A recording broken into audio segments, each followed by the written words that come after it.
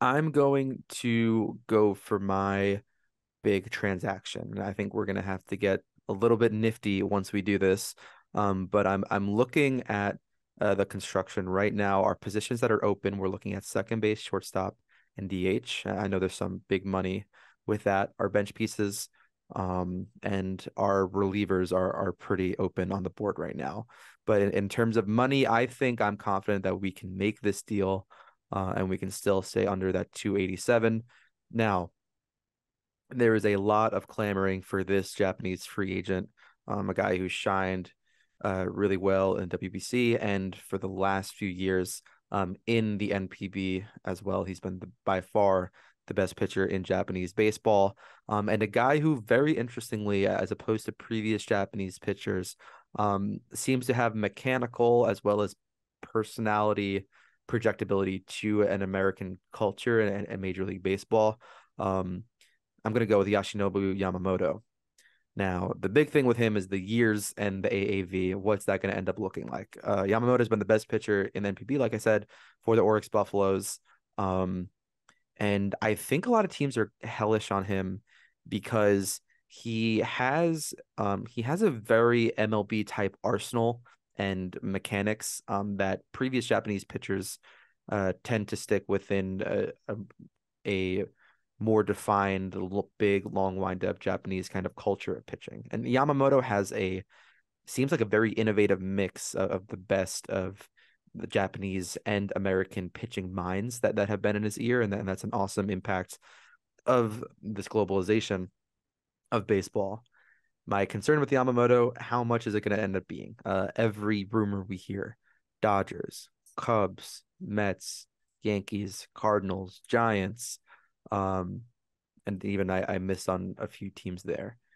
I'm looking at for a 25-year-old from Japan who is as proven as a zero service time player can be. Um, Fangraphs has him projected at 8 years, 216. Actually, that's not even Fangraphs. That is MLB and just baseball and crowdsourced projections. I think it might need 9. What do you think his contract might look like?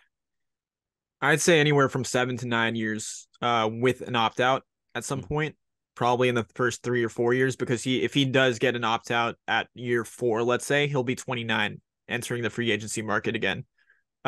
This is a young 25-year-old that we're talking about. He's not like he's just turning 25 now.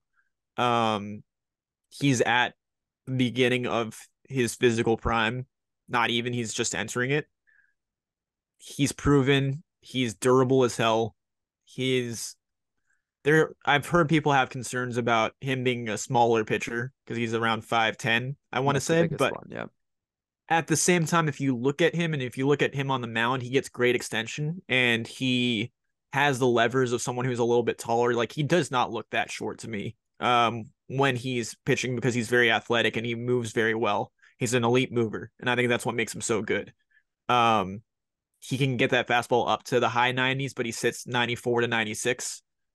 This is a really good pitcher. The market for him is going to be faster than anyone else out there. Like, that says something too, because Blake Snell's out there and he just won a Cy Young, but he's also 30, 31 years old. Um, with Yamamoto at his age and his ability to perform on the big stage, you're looking at a contract that's definitely worthy of 8 years, 216 mil or something along those lines.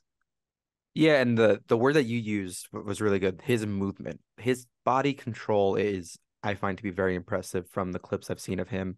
And it aligns with his accolades. I mean, he was two-time MVP as a pitcher of the NPB, a three-time Triple Crown winner, three-time their equivalent the Sawamura Award, the Cy Young in Japan.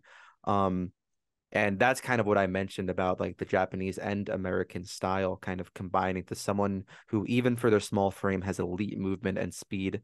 Um, the only concern is how does that translate with the Major League Baseballs, which are different than NPB. But he showed and had some stints in the WBC where he was really solid.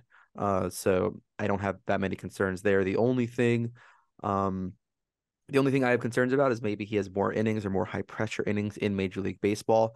But he comes, as you said, a young 25 with not as many innings, not as much tax on his arm as a Masahiro Tanaka did, for example. Tanaka was the best pitcher in Japan from the time he was 16 years old, was throwing over 200, 250 innings every year leading up to when he signed with the Yankees. I think he's been a workhorse, but he's a bit more efficient with his body. Hopefully, we don't know the results of any physicals. He does not have any tears in his UCL.